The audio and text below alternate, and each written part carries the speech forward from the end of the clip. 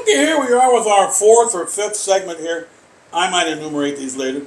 And in 5A. 5A is getting into baby Christianity. What are the basics of Christianity?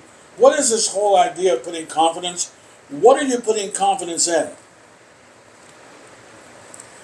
Your first steps. Okay? And let's continue. This is Jeremiah with the New Covenant. And we greet you in the only name given. We rejoice in the coming of our Lord and Savior Jesus Christ. And my sheep, they hear my voice. We are listening to his voice right now. And we are asking God to breathe on us with his breath, with his love, electricity, the force of the Holy Ghost, working in you, comforting you, teaching you, guiding you. There you go. Can't beat that. Now, that's it as we're listening to the voice of the Lord. Okay, that's it. One name given. Let's go into this. While we're getting started, let's listen to a little Breathe on Me, Breath of God. Let's have a little music going here. And we have that fan going, which is kind of ruining things a little bit. We're going to have to go with that, okay? Breathe on me, breath of God. Fill me with life anew, that I may love what you do love and do what you would do. And do what you would do. Breathe on me, breath of God, until my heart is pure. Until with thee I will, one will, to do and to endure. I repeat the verses over again. Breathe on me, breath of God. Fill me with life anew. Jeremiah, are you on fire? Listen, we have so much Bible study here. We're going to get into 5A. I'm very happy with going over about 100 basic precepts of what is belief. What are we basically getting started with here on the first floor? Confidence, persuasion, trust, lean, high, prop, carry. I will take you to those concepts which are the first floor of Christianity. Are you ready to go? Yeah, we have a lot of nice things going on here pertaining to. We'll be teaching out of about 5 books at one time here, every night kind of here. And that's what I want to do. Every night we'll be spending 20 minutes on about 4 books. To the point, to the bottom line, that's Jeremiah here, okay? Especially focusing on the red letters, which I just went into with pertaining to Solomon. How does Solomon tie into the master, his great-grandson? Because we're not supposed to listen to the great-grandfather without listening to the great-grandson. Greater than Solomon is here. So we're here to focus on the red letters of life-saving, soul-saving, living bread. Then we look at Mr. Proverbs. Okay? I'm very happy with what I just came up with to get started, and it's a lot of work. It's a daunting situation because it's a little difficult to tie in Old Testament concepts of prosperity and blessing with the eternal life teachings of Jesus Christ, okay? The Master talks about eternal life most of the time. Solomon talks about improving your life right now most of the time. There's a little bit of a conflict there. However, it can be easily handled. It just takes work. That's what it is. There's a lot of sweat involved, okay? Paul, who said, a workman, rightly dividing the word of truth. A workman, there you go. Mental fatigue or something involved here, okay? Let's get going as we just listen to the number one hit on my Strictly Hymns for you available here. You can click them. I have some high definition pictures and paintings sometimes. I just throw them out there and with additional scriptures and so forth, which is what we do here all the time. I am focused on the marriage supper here because it is basically one of the key components to your Bible. And the reason why it is because that's what your Christian faith is for you to get to the table. You say, Jeremiah, you focus on the basics quite a bit. Well, if you don't like the basics, you came to the wrong place.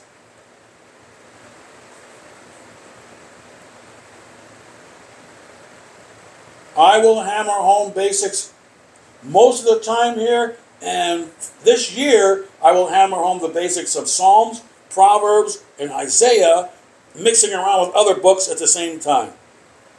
Because those are the three books that I focus on in this ministry the most, in the Old Testament, without a doubt. Those three books are what we call the Enchilada. That's the big kahuna, that's the big, that's where everything basically starts in the Old Testament. Now, I will be going to Deuteronomy 6, 7, 8. I will go to Exodus 20. We're going to get to some very pivotal scriptures, but such as the Ten Commandments. And that's 54 in this ministry. 10 Commandments are still very huge. I've talked to some Bible teachers recently who told me the 10 Commandments are not that significant. Basically what they were telling me, and they've totally lost their minds. That is absurd.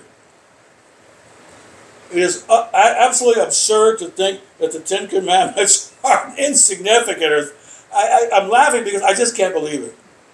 Some of the things I hear, you'd be surprised. In other words, thou shalt not murder doesn't mean anything anymore. In other words, God doesn't hate murder anymore or something. Let's let that subject go. It's amazing. It's absolutely amazing. I guess that word means I'm in a maze. I guess I am in a maze. Let's get going. Jeremiah, are you on fire? Let's move on from the banquet here, which is cornerstone to Christianity. You want to be here. That's the point. And putting your faith in Jesus Christ is going to put you there. Now remember, we have two basic things going on here. Don't get confused. We have 5.1 and 5a. 5.1 is the basic principles of being converted. Very simple principles. I want to be saved, and let's go to bed. I want to repent and be baptized. I want to put my confidence in reality. I don't want to be a hippie anymore and just believe what's out there. And let me give you an example of what hippieism is and why America and Babylon are confused. Babylon means confused. And let me give you an example. They used to have a poster. I'm an old dude. They used to have a poster that said, I'm not in this world to live up to your expectations, and you're not in this world to live up to mine. If by chance we should meet each other, it would be beautiful. That's the kind of thing that people used to say back in hippie days. They still say it today, especially a lot of Democrats, Everything is beautiful, baby, don't worry about anything. You're having hate speech because you told me I can't murder somebody. Or there's a thug on TV who's shooting someone, and you should like him. And that's hate speech. No, I hate murder. It's not hate speech when you hate murder. You just like murder. That's the point. You're telling me that I should like murder. I'm telling you I don't like murder. That's called war. Number 24 in this ministry. There's a war going on of ideas.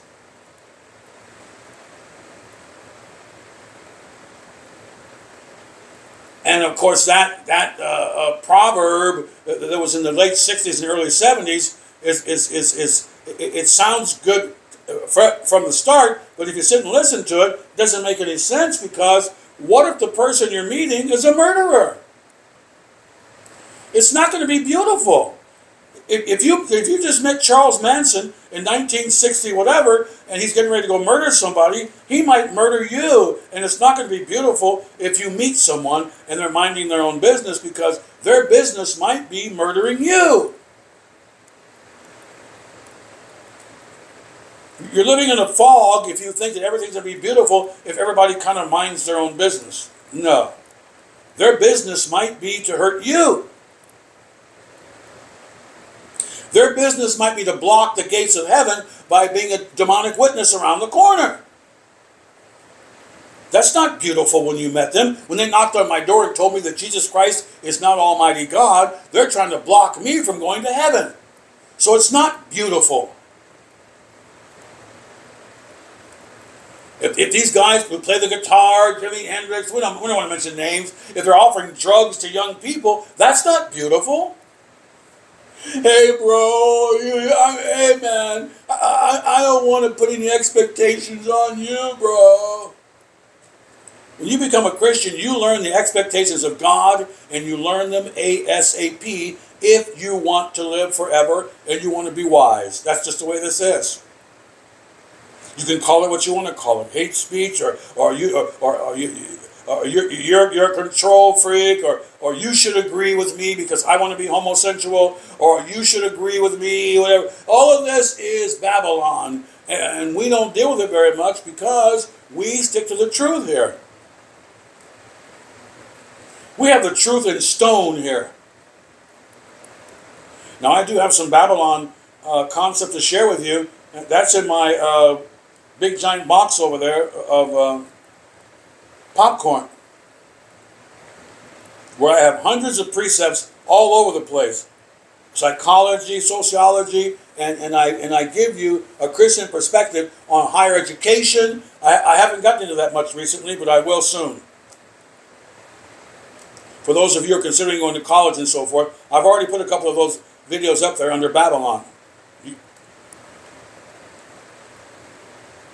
And I may have to change the title so that some of the young people who are going to college and so forth, since the Lord may not come in the next couple of months here, they can have an experience in college. I want to help them out and show them how the tricks of the schools and so forth.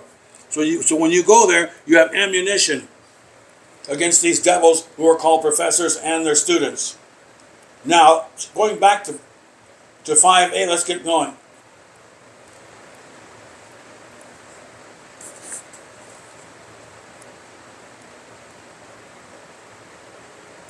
Humble yourself in the sight of the Lord, and He will lift you up.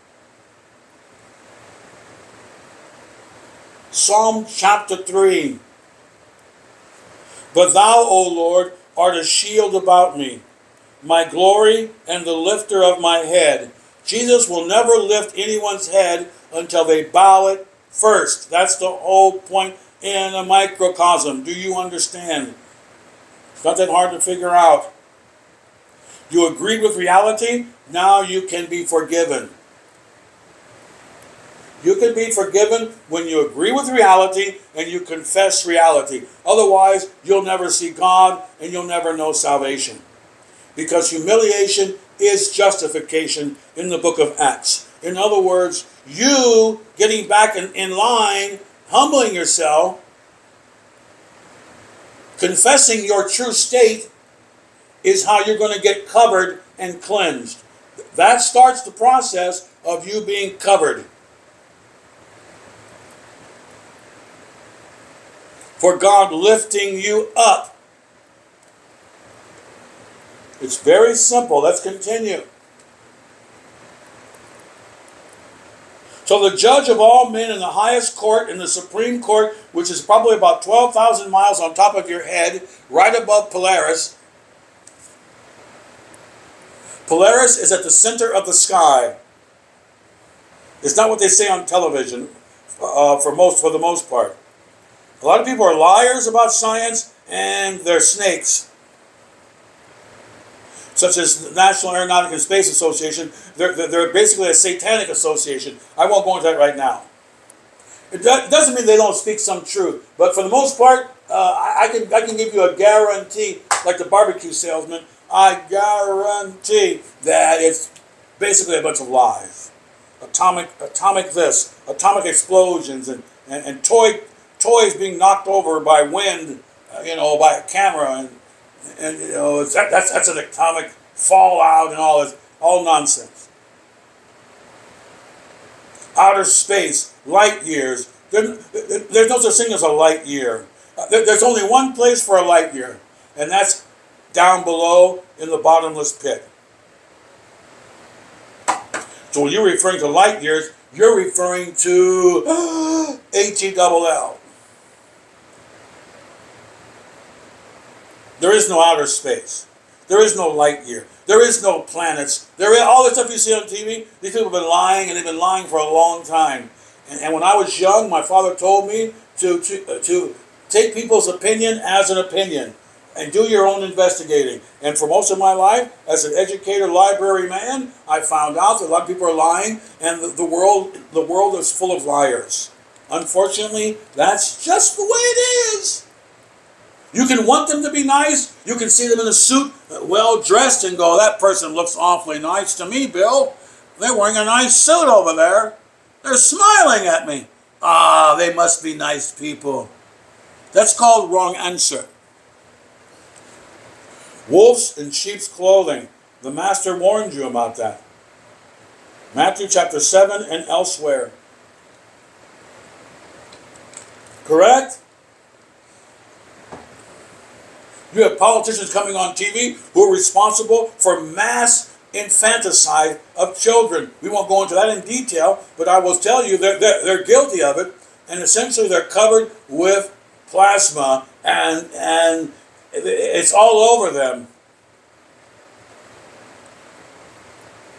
Those people who let gang members out without locking them up, and they go and commit another crime. The people who let them out, they're guilty of the blood of that situation. And they're going to be held accountable for that. They're not going to put on a suit, come on TV, run for office, smile, eat ice cream, and get away with it. That's the point. What comes around, goes around. And the Bible says that God reserves judgment. Oh, they're eating ice cream. They're on TV. They're smiling at you. And they're even bragging about things. You know, they asked one of these politicians here the other day, where's the money? Didn't you rip somebody off? Or aren't you involved in the wrong economic, didn't you take money a bribe? And the politician said, where's the money? In other words, I'm not saying I didn't do anything wrong. I'm just asking you to give me proof. In other words, you can't prove what I've done because I'm a very slick, crooked man.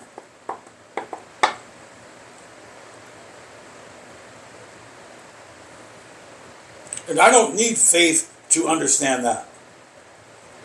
That's right in my face. I understand it all. There it is. But Christianity is you need to put confidence in the gospel of Jesus Christ. And now you're going to call on the name that Jesus saves. That's what it means. And now you're going to know the name. How are you going to know the name? Because you're saved yourself. That's how come you know the name. Also, you know that when you preach the gospel, you're bringing eternal life to other people. And now you know the name because you're saved. And now you know the name because they're saved. Which means Jesus saves, means God saves, saves. God is Savior. He is the wise Sagittar who worked the perfect plan for you to be forgiven by His Son, legally purchasing your sins, and the people of hell who facilitated it by destroying Him. By destroying Him, they thought they were destroying Him. No, they were destroying Him, and He's saving me.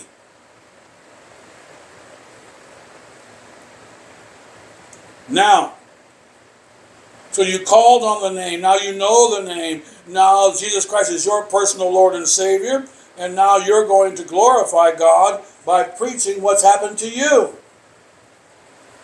You, someone who doesn't deserve to be saved, is saved. And now you're going to glorify God by going out and preaching it, that God saved you, and God is glorified because His name means He saves, and you are the validation of His name. You're blowing His name up. You. And when you hunger and thirst after righteousness, which is what He does 24/7, you're also going to glorify Him.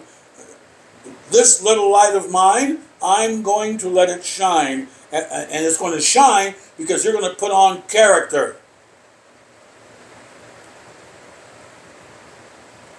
you're going to be excellent where other people are not excellent. Let me give you an example. I'm going to shut down.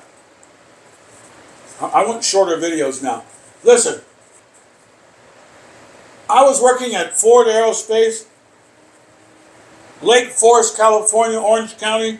That is the southern tip of Orange County there. And I was working in a military factory, military industrial factory for Ford Aerospace.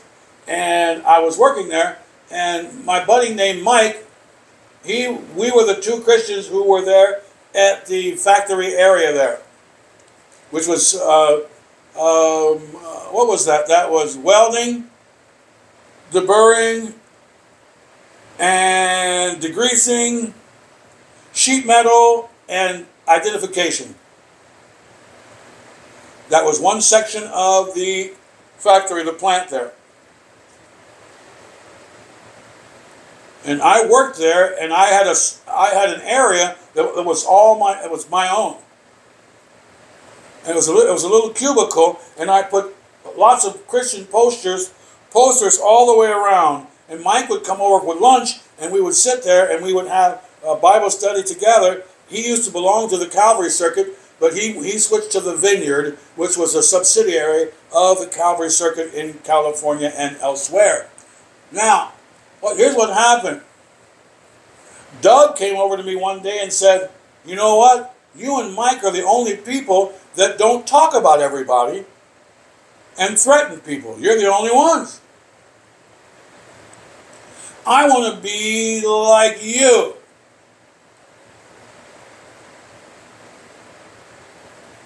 So now, not only were we glorifying God in our desire to be pure, but we fostered another salvation by doing so. There's somebody who is troubled. He was a troubled rock and roll fan. Most of rock and roll is purely demonic. I don't think he knew it was demonic. He was just listening to the music. Probably taking drugs. But I took him to church, he got saved, and he stopped wearing, I think he stopped wearing those shirts. Some of those rock and roll shirts, they have a knife in their hand, or, you know, stab your relatives kind of freaky stuff, which is what they do regularly on these albums. Some of this rock and roll stuff is absolutely sickening. My toilet is cleaner than these people. Some of the things they put on their albums, you go to their websites, whatever. We won't go into that because I've done some research for a paper on rock and roll and so forth. But let's set that down for now. Jeremiah, so you and Michael were having Bible study, and they eventually told me to take my posters down. I had posters all over the place in that era of Christian posters. I remember one of the lead guys came over, he goes, "You're going to have to take your posters down." What did I do? Cry, complain? No. I said, if the Lord has granted you authority to take these down, I'll take them down. Maybe this place isn't holy enough for the Lord, and he wants his images down.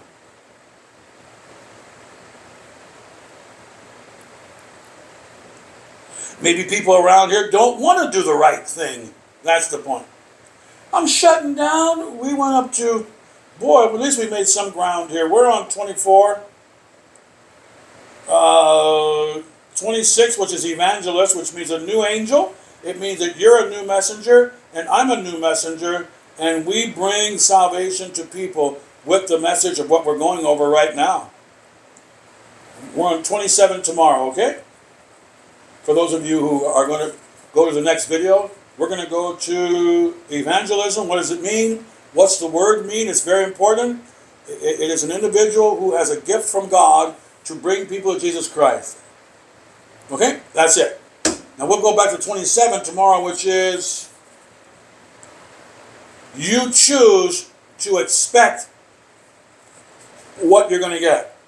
I choose to expect. That's called volition. That's volition in the faith. I have a choice to put confidence in reality, in truth, in that which is beneficial for me. Okay? Which is called wisdom. The first step to wisdom, under number 6 in this ministry, is volition. Next is yield. And 6.3 is is you or is you not? No, that's bad. 6.3 is, are you wise or unwise? For those of you who want clarification on that even more, you can go to 6, or you can go to where I'm going. Well, I don't have it ready yet. I might put Proverbs under number 6 also, and under Bible books. Because that's where we start getting into what wisdom is in detail and really start hammering home what wisdom is pertaining to salvation and the gospel of Jesus Christ. However, the word wisdom, I go into that with you under number 6 in this ministry in a germane dictionary fashion. It's the same thing I did in number 5 in this ministry. We have a dictionary kind of perspective, and then we have a biblical dictionary perspective. And you'll notice that it's basically the same thing.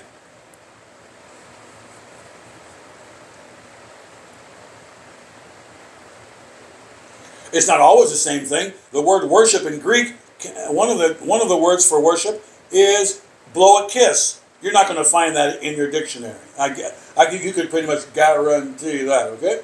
Jeremiah's done. That's it. We have a 26 minute. I want shorter videos. We're going to get to the point and shut down here quite a bit now. And pretty soon, most of the videos that you're going to see here, they're going to be 20-minute videos, okay? And we're going to get to the point, we're going to shut down, okay? I might even give you Psalm 1 through 20 here in a 20-minute video. We're going streamline. And let me say it one more time. It's very unfortunate that we have to do this. I wish we could go slow, because a lot of you are going to have difficulty comprehending this. I don't want to waste my time. But what you're going to do is you're going to rewind it, like we used to say when I was young. We had to rewind the cassette and the reel-to-reel. You're going to rewind it and click it and click it again and start it over. Because we have to put a limit on videos here. There's no other way of approaching this Bible study, okay? I will go slow at times to help you, but for the most part, the remainder of this ministry is going to be snap, crackle, pop.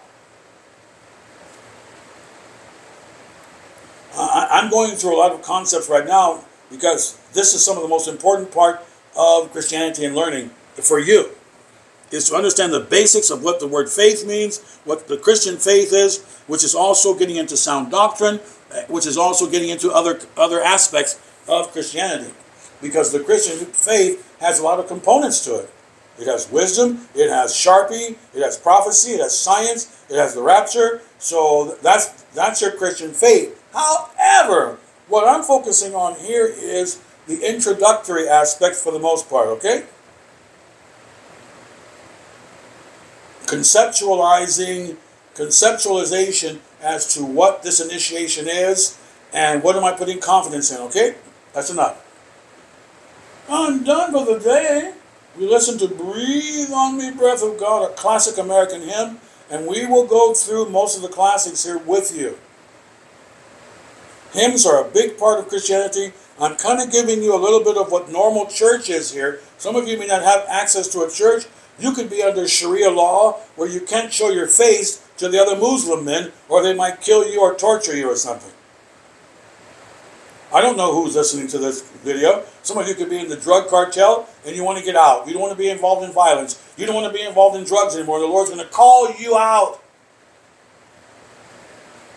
Maybe give you a plane ticket to somewhere here in the northern region of the United States where we have a lot of church going on here, where you can get saved, stay saved, and have a little bit more safe in your life. You can be a little more safe, or safer is the word I'm looking for, okay?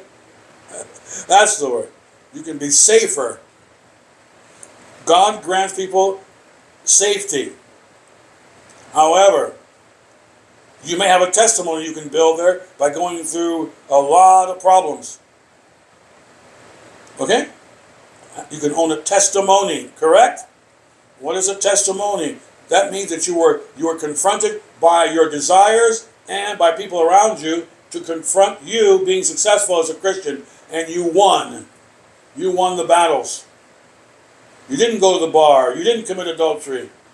You didn't go to the demonic witness place around the corner. You didn't go to the Catholic place and kneel before a woman and call her God. You didn't do anything that disqualifies you from being a successful overcomer and a winner in the Christian battle. That's number 24 in this ministry. This is a war.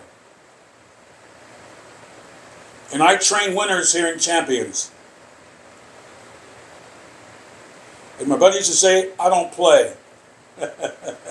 That's bad grammar, but I always thought that was funny when he said that. You know, homie don't play, I don't play. You know. Anyway, that's getting back into the old history of quasi-ebonics or something. I'm done. Maranatha means Jesus is coming. That's all we talk about here all day long. Don't leave me here, Master. I love your appearing, and I love you, and I want to be with you, and I don't want to be with filthy, trashy people anymore, which is basically what we're surrounded by here. I've had enough of trashy people. Can we be around holy people, pure people, kind people, loving people? Yes, let's go. Do that.